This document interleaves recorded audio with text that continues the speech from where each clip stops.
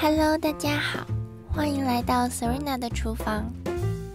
今天想要分享的是夏季限定版的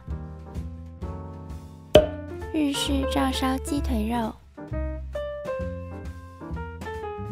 材料里的洋葱和蒜粉，也可以直接用新鲜的洋葱和蒜瓣来代替。味淋是日式料理不可缺少的食材。日式酱油的口味也和中式的有明显差别，因此最好不要替换掉哦。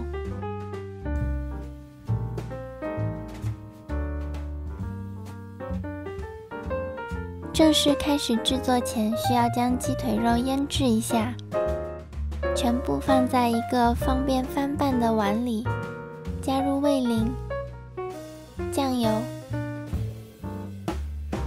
以及洋葱和蒜粉，搅拌均匀后待用。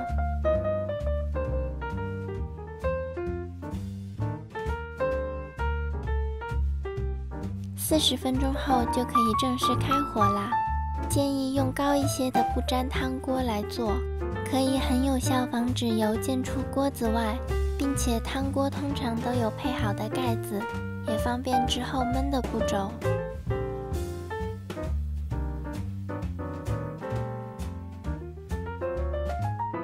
放多一些油，蒜末下锅翻炒到有香味，并有一部分变成金黄色，就可以放鸡腿肉啦。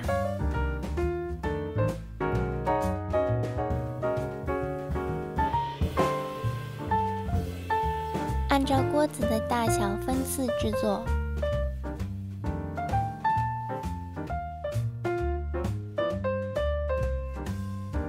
将两面煎至金黄后，加入腌料时碗里多余的调料，按照每一边2至3分钟的时间将鸡腿肉焖熟。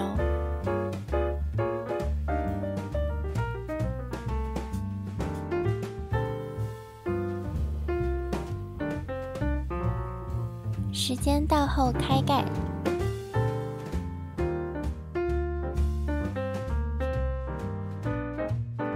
加入黑胡椒，大火收汁1至2分钟，关火。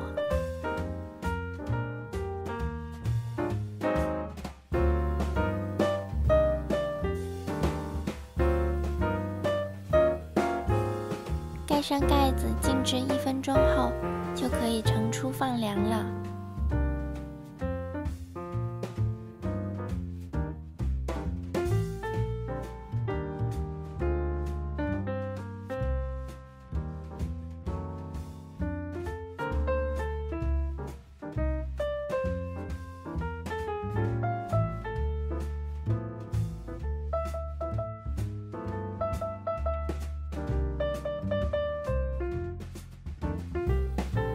锅里剩下的酱汁可以用小碗装起来当蘸料。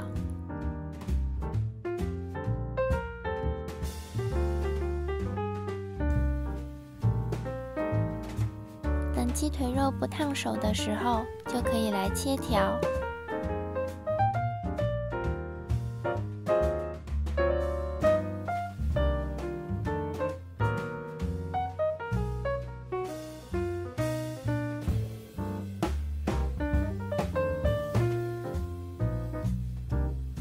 稍微摆个盘，再加一片生菜叶就完成啦。